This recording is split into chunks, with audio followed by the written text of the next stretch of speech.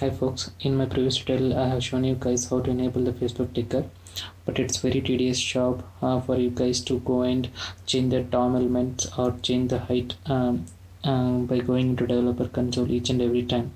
So for that I have made a very simple script where by running the script you will be able to adjust all this height or enable this hidden Facebook ticker through the script only.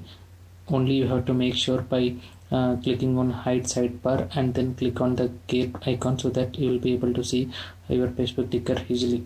So for that, first you have to enable the you have to install the application called TemperMonkey. So you can go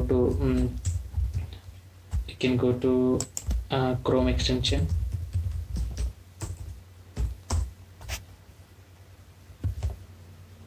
and here you will be able to see a lot of application related to TemperMonkey. So you can install the one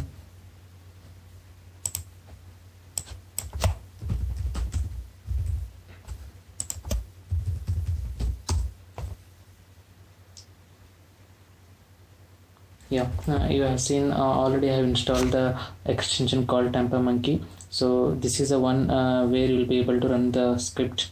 So first you have to install this application and then you have to go to the URL where I have written the script here. So the script name I have written as Facebook ticker enabled.